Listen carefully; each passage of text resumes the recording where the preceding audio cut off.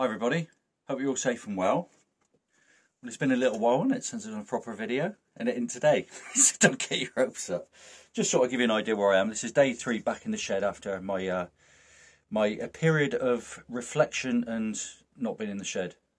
Anyway, I have this old French knife, big old thing, isn't it, which had a cracked handle and it was rusted to hell, so I've completely kind of restored that within reason, still keeping it kind of authentic. And it had an old handle. I don't even know if I've got it here, have I? No, I've binned it, but it was kind of a rosewoody kind of handle as well, so I decided to go with a rosewood handle, a hidden tang, just waiting for all of it to dry up, and then we can hook onto that, which will be just cut these scales. So this is oak burl, and this is going to go onto this one. So what I'll do with this now is I'll stand and look at it for 10 minutes and decide whereabouts I think it's going to go, because you don't want too much resin and you do waste quite a bit, but when you're kind of making a piece of art, I suppose that's what you'd like to think it is, you've got to use the materials, haven't you?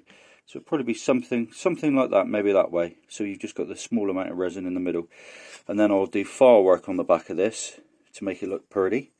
So I've got another project I can't show you behind. This one I've started now. This is the Hadio. It's just like the filleting stroke skinning knife, really, although maybe a bit big. I'll get it tested. And I'm just starting to shape that, so I should have that shaped up in the next couple of days. And of course then we need to work on the barrel, don't I, and get this one done. And I know what kind of wood I'm going to put on that. For those of you who don't follow me on social media, can't say I blame you. But bear with me, because I think you'll like this. So this is spalted beech that a friend gave me, very, very kind of him. But look at that. Look at that for a buck match piece of spalted beech to put onto a knife. And if I can hold it here even closer, you'll see. It's even like a little shield at the bottom, look. So, ooh, that's just given me an idea. What about some kind of Avengers knife? Anyway, so that was just a little insight really into me getting back.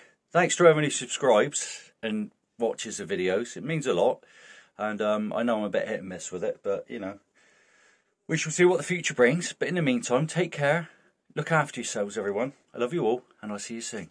Bye.